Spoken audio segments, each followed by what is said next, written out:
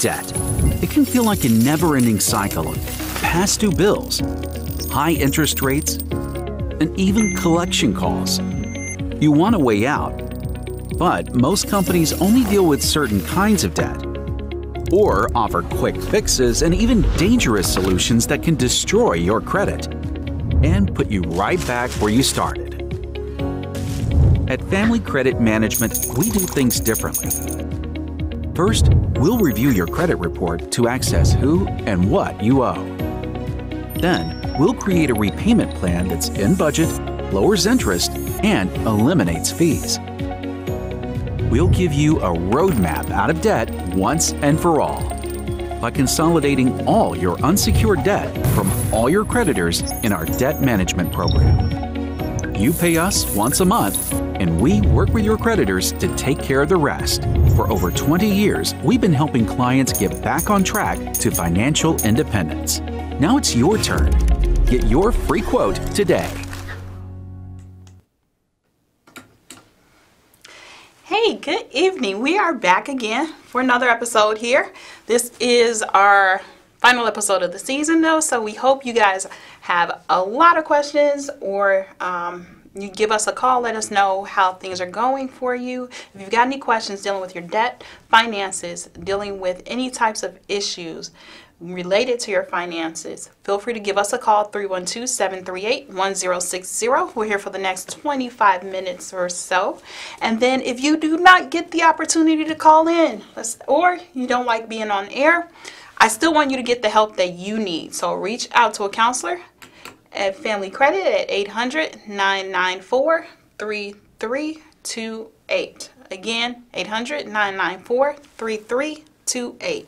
You can also go online and chat with a counselor directly by using the website familycredit.org. Now, keep that as a resource because I want you to be able to find the help that you need, and it is out there. And the great thing about the counselors are that they're on standby to answer all of your questions. So we always talk about debt, finances, and answer any of those questions that you have. And so today we're going to do a recap of all of that. But first I wanted to touch just a little bit because right now it's summer and we know that the kids are out and they are, thinking about, hopefully they're thinking about their finances, or you're thinking about things, because guess what? Kids are expensive. We've got kids that are heading to college. We've got, guess what? Those that are just experiencing the real world. And many of you have seen this, and you might think independence when you see this student driver sign, but guess what? There are so many things that come along with this that we haven't even thought about or even taken into account. Guess what? Student driver sign means what? First off, we know it means car insurance. Yes, we need to look at our budget. We need to think about those debts and bills that we have to pay. And there's a lot of responsibility that comes along with it. But guess what? We're not even talking about just with the auto. Kids might want to get a new car, yes, but guess what? We also need to think about finances as a whole. Think about what those kids actually think about finances and try and help steer them, keep them on track, because we don't want them to bleed your pockets. And I know you don't want that either. So we've got some things that we can do, looking at some budgeting ideas, some tips, some things that Family Credit has to offer. Want you, before we get really into things, check out that website, familycredit.org, because that is where you will find the tips and tools that we are going to go over right now. And I wanted to make you aware of that because Family Credit can give them to you for free. All you need to do is reach out, tell the counselor, hey, I saw some financial literacy. I saw some books on the show, and I wanted to request them because the counselors can send those out to you. First thing, let's think about the children that are out right now, the little kids, grade schoolers, middle schoolers, even younger than that are thinking about their finances. And I've got a great tool, which I'll just briefly highlight there for you. Check that out. Catherine and Elizabeth Go Shopping. Let's see if we can zoom out just a little bit on that. Catherine and Elizabeth Go Shopping. And you may say, okay, what's the importance of a book? Look, when you're talking to your kids about finances, a lot of times you don't know where to start. And a lot of times kids think that money is free. They think you always have it. They think you're an ATM and they want to come to you for money. But we need to teach them responsibly that it's not always like that. So we want to start instilling those values into our children, having them be able to come and talk to us about where money comes from, how it's not really free, and how they actually need to think about ways that even at their age they can contribute and have money for the things that they want. This book here, great reference for that. So Catherine and Elizabeth Go Shopping, I know you guys have heard about it on this show a few weeks ago even, where it gives just a fun little story, some great tidbits on making choices about what you're going to spend your money on. And it's very colorful, very up to date. And it's something that the kids can read along with and enjoy. You can have this actually for your summer reading, and it's available for free. But it gives a great backstory on how to get that conversation out there and to get kids talking about money and what they can actually do. We want to make sure that they know that no matter how old they are, sometime in life, there's an opportunity cost for every decision we make. And if you spend your money on one thing, you are giving up money for something else. So we need to talk to them about wants versus needs. What's important? The things that you need or something that you want, you can live without. But we'll talk about that a little bit later. Looks like we've got our first caller. Hi, welcome to the show. Yeah, I was told to take out a home equity loan to pay off my credit card debt. I was just wanting to get your thoughts on that. So a great way for you to pay off debt, you do need to look at your options. You may be thinking about a home equity loan, but it's great for you to sit down and look at all of your options for paying off your debt. Now, home equity loans, a lot of times, depending on how you do it, there's a couple of different ways to do it. If you are thinking about pulling out equity in your home, a lot of times it does come with a smaller payment than what you are typically paying on your debt now. So you want to look at the budget, see how much you're actually paying out. But then you also want to think about, am I okay with securing this unsecured debt with my home? Because guess what? Now you're saying that you're adding that debt into whatever your home loan is. You're going to be paying extra on that each month. Yes, your debt is gone, and that's something you want to think about. It might work in your favor, but you also think about, are you planning to use those credit cards again? Are you planning to use that debt again? With you replacing that, is the payment actually lower? Now that you're stretching the payment, it might seem like a smaller payment, but you're stretching it over another 15, 20, 30 years. Is that something you want to do? So you want to weigh those options. Look at the interest rate that you're paying on your credit cards now. Look at what you'll be paying on that home equity loan. And look at if you are getting a home equity loan or a line of credit. Two other things that you want to think about. What I recommend is if you have a lot of debt, you need to know where you stand. Compile it. Go through everything. Write it down. Write down all of your credit card balances. Write down your loan balances. You've got collection agencies, medical bills. Write all of those down and see if you can comfortably afford that. Also look at what you're paying out each and every single month. Think about your credit situation too. And then you may even want to talk to a counselor about which option would work for you, because it's a lot to think about. There are so many options out there, and you want to make the one that's best for your decision. Do I do a home equity loan? Do I look at debt consolidation? Do I look at a home, a unsecured loan? So those are some things you want to think about. Basically, am I willing to risk my home for these credit cards? So something you want to think about. And sometimes if you know that you have the equity in your home, let's say your home is paid off, then that might not be such a big risk after all. So think about all of your options. And you want to always make sure that you're putting your money to work for you. Again, talk to a counselor, look at your debt, and see what works best for your situation. So we're talking a little bit about children and finances. Of course, we're headed towards just a brief overview of everything that we've done over the past few weeks on the show. So we've talked about kids and finances, opening up their eyes, making sure that they know the importance and the value of money. That's the important thing. Get that conversation going, and you can start that with this book, Family Credit, feel free to reach out to them and get a copy for free. Next thing you want to think about, okay, now you've got your high schoolers, you've got maybe your teenagers that are just getting into the job market, and they are thinking, okay, now that I'm making money, I can go spend it, right? Whatever I've got, whatever I've made, I'm going to go to the mall, I'm going to, do Xbox, whatever, download some games, buy some games.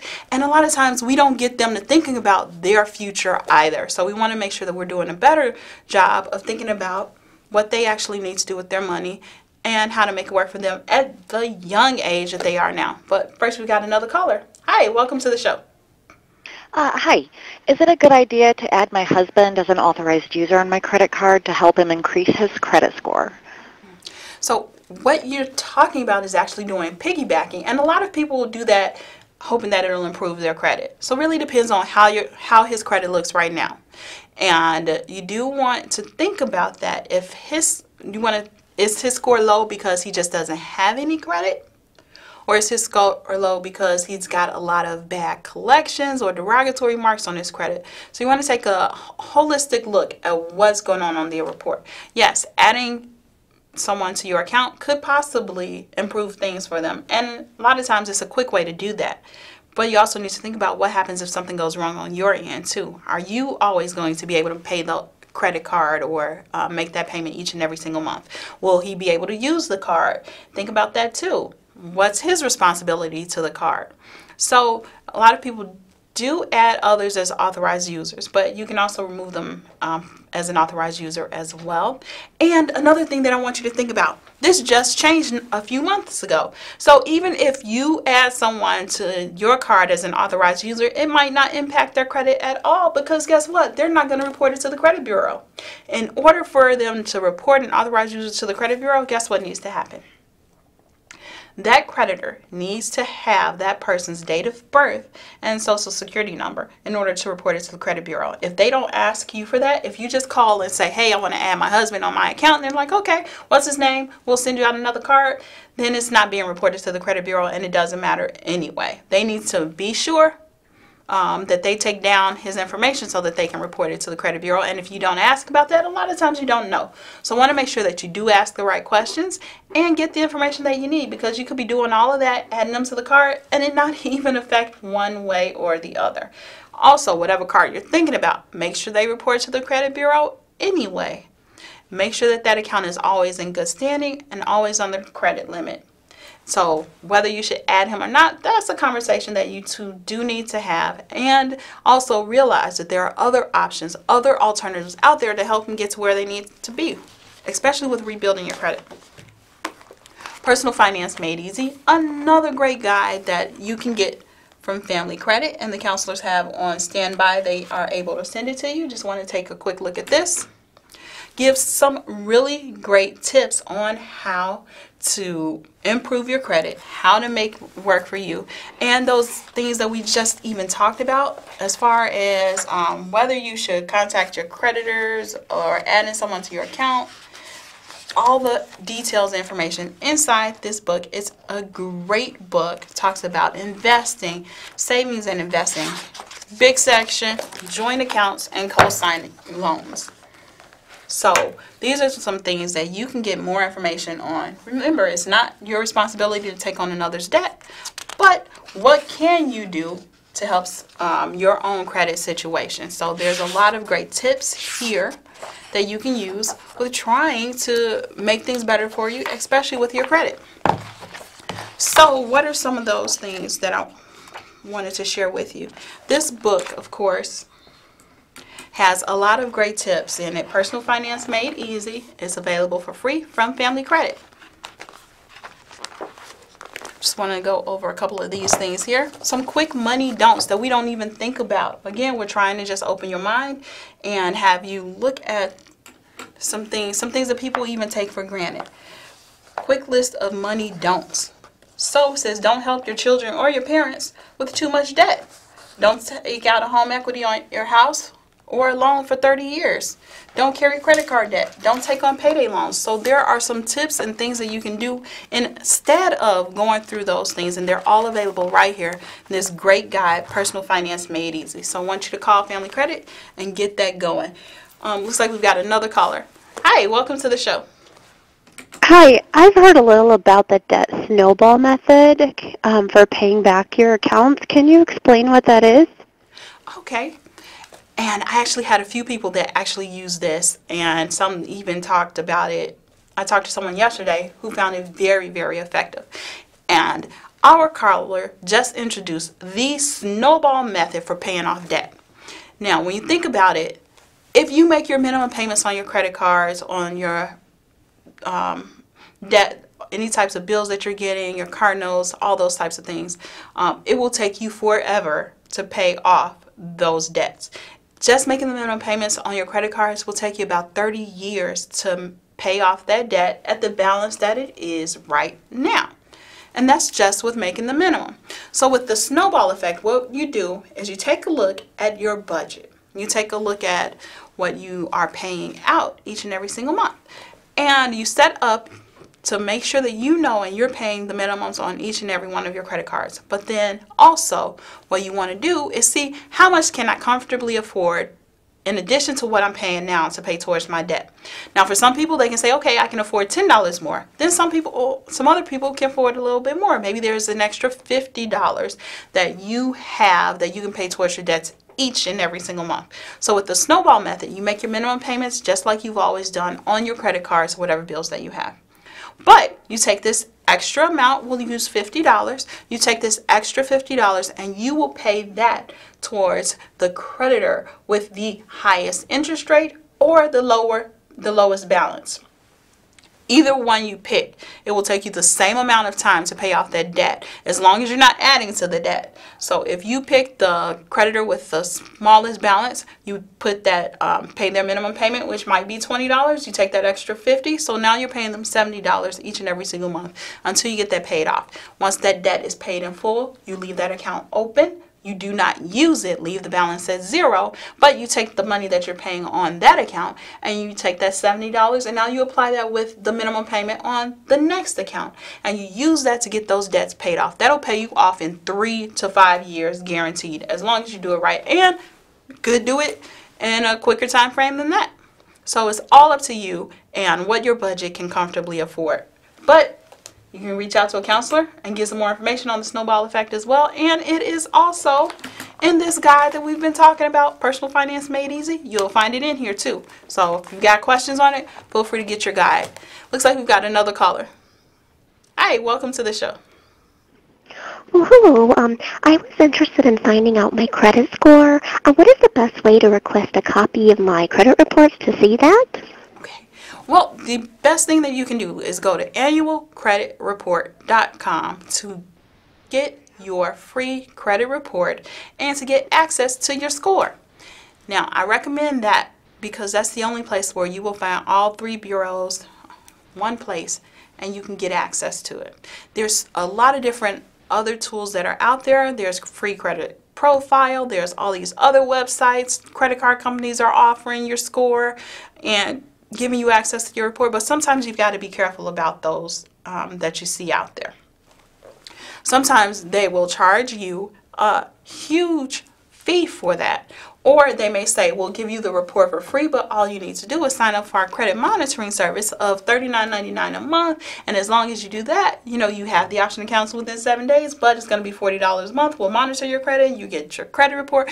You don't really need all that. You just need to go to annualcreditreport.com, pull down their report, look up your score, and you can monitor it because you're getting access to one bureau. You're getting access to all 3 bureaus 3 times a year. So you can spread that out. You get your Experian report, let's say the first quarter, then you do your TransUnion, then you do your Experian, and you switch it out throughout the year so that every 4 months or so you're monitoring your report. You know what's on it. And the reason why I do recommend doing it that way, because you always want to know that you can get credit. And the last thing you want to do is apply for credit, go in and be turned down. So monitoring your credit is very important. Another thing, that there are tools out there that will allow you to actually monitor your credit as well. So after you do annualcreditreport.com, there are other tools out there that will offer to monitor it for free, but you have to watch out for those too, because you need to keep in mind that the information that they give you is not always up to date. So I hear a lot of people talk about Credit Karma, Credit Sesame, and some other tools that are out there.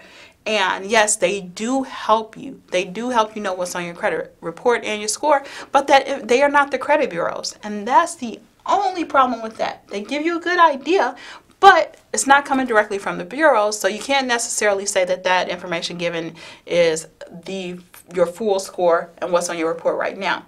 Think about it. They're not the bureaus, so it's going to take them some time to get that information. They have to reach out to TransUnion, to Equifax, and Experian, get the information from them, pull it back into their systems, and make it readily available for you. So sometimes you might see that, yeah, my Credit Karma says that my score is this, but when someone else pulled it, it shows as this.